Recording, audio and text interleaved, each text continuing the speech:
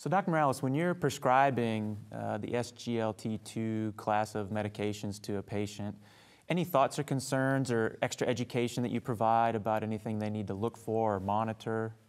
So I think what's important to recognize is that this particular class of drugs tends to act like a thiazide-like diuretic.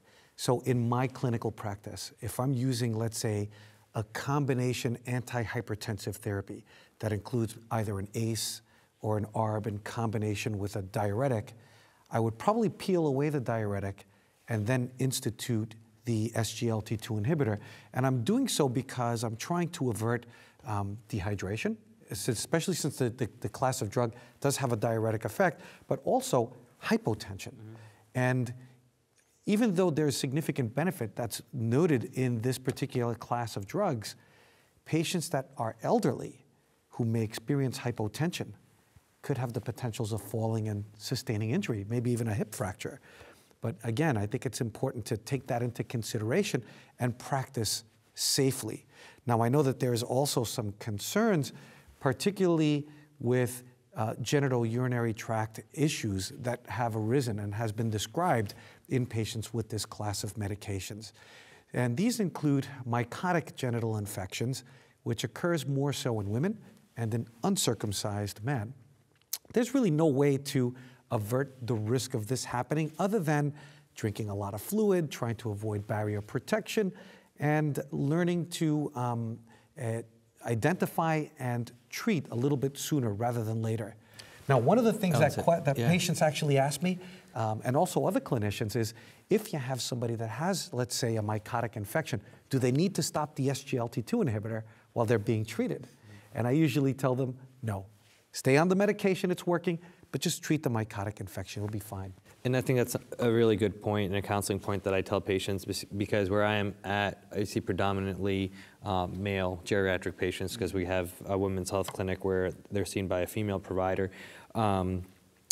The mycotic infections in males is not something that's common, so they don't know what to look for when it does happen, and that's happened even on the front lines of the clinicians that are looking at it that might be coming in through urgent care or the ER, where they'll ask for a urine sample.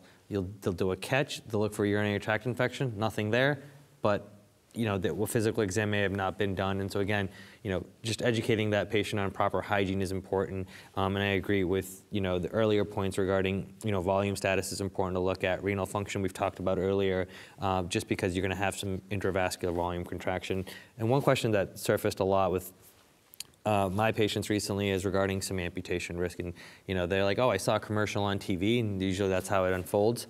And, within the class, they're not all created equal from a safety standpoint. We've agreed that, some cardiovascular benefits seem to be a class effect, but specifically there's an amputation risk, specifically with canagliflozin, which patients do come in and present with. And so that's something that to be mindful of and making sure that you kind of address that head on versus them reading about it, hearing about it later, because that could put different impression of it in their mind.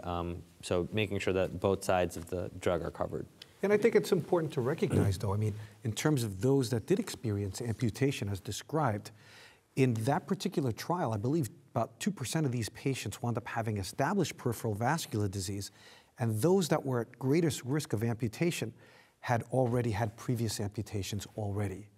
So I think that that's important to recognize what the risk factor actually is, and it's not like a typical patient is going to be at significant risk. It's obviously going to be the greater risk individual with established peripheral vascular disease or prior amputation who may be at risk.